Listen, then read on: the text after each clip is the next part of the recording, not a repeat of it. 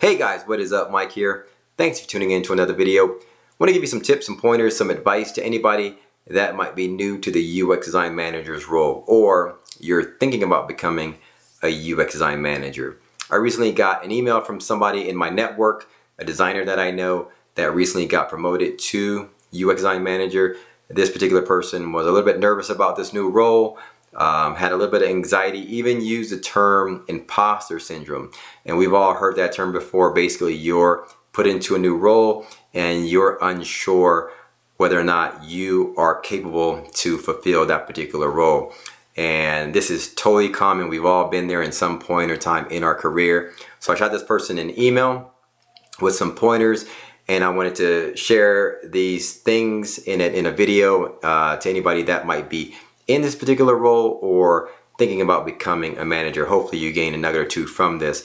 In no particular order, and some of these might be common sense, but some of these things might be things you haven't thought about. Number one, as a manager, you are no more working in silo, kind of with headphones, putting your head down. As a manager, you now have to look at the landscape and kind of look at things from a bird's eye perspective, which means you have to become a student of your calendar. Make sure that you are aware of what's going on around you. You're going to be scheduling a lot of meetings and going to a lot of meetings.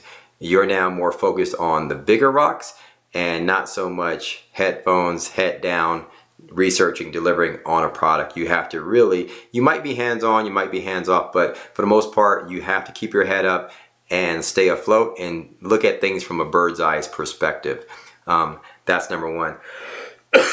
And I apologize, I'm dealing with bronchitis. I'll be coughing a lot through this video. Hopefully I get through this without dying. But so that's number one. Number two, make sure you have an open line of communication with your boss. That is key and essential. If you remain in constant communication with your boss, you will be aware of what your boss expects of you and your group, and you'll be also aware of what's going on within the organization.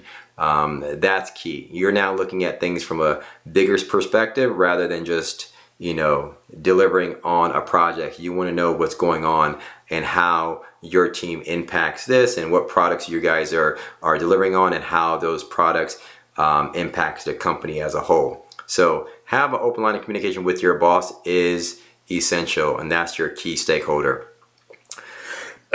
Number three is what I consider to be the biggie. Make sure you build relationships, strong relationships with your peer groups, other managers that you'll be working with day to day, week to week, and month to month. In particular, product, engineering, and sales. All right, a lot of people don't think about sales, but they're big. Product, obviously, they're responsible for the requirements. Engineering, they're responsible for coding these products.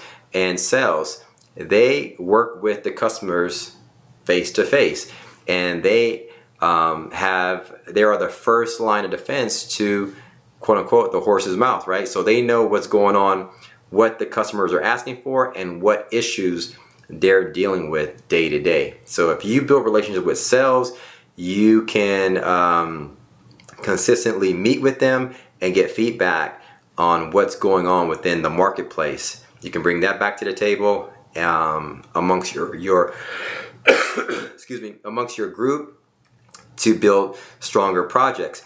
Now, why is it key building relationships with product and engineering? Is because if you do not do this, a lot of these groups overlap and they want to take ownership of the product themselves.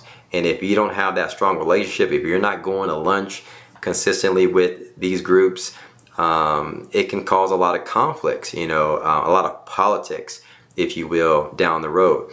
Because product, they own the product, they're delivering the requirements, they feel they are the owners of the product, right? Engineering, because they are actually coding the products, they feel some sort of ownership. And then UX, as UX designers, we are the designers, we feel like we know what's best. So we feel we are owners of the product. So if those groups aren't or don't have a tight relationship, it can be a lot of conflict there. So make sure you have a strong relationship with your peer group, managers that you'll be working with day to day. That's the biggie of all the advice that I'm giving you in this video.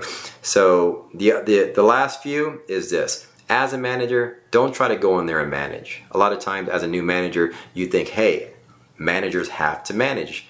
For the most part, the folks that are reporting to you are adults. Treat them as such. They don't need to be micromanaged. Give them their space, let them own their particular thing, and be receptive of their ideas when they bring them to the table. So don't micromanage, treat them as valued peers, and you'll be successful, you know, in that regards. The last few, when it comes to hiring and firing and things like that, as a new manager, you're not going to be solely responsible for that. Make sure you lean on your peers for that. Make sure you lean on HR. Make sure you discuss things with your boss. You're not going to be firing anybody on your own, trust me. So if you remain in constant communication with your peers and how they handle things and how your boss might want you to handle things and how HR handle things, you'll be fine. And lastly, here's the biggie also, as a manager, don't think you have to know it all. Remain humble, listen, be receptive to ideas, be willing to learn, and you'll be just fine. That means also within your group, make sure that you're open to ideas. Make sure that you know, you go about, you know, building successful products collectively. Don't think you have to go in there as a manager. I'm responsible for this, so I know it all. Yeah, you might get the final decision on certain aspects of different discussions, but for the most part, you want to utilize your peer group and your team to come together as a team to build great products. I always say great products are not done by one person, it's done collectively amongst your team and others within the organization. So if you take that advice and you apply those things to this new role, you'll be highly successful as a UX design manager and highly revered for somebody in that particular position. Hopefully these tips were helpful. Hopefully you gained a nugget or two from this. If you liked the video, thumbs up, and I'll catch you guys in the next video. Bye.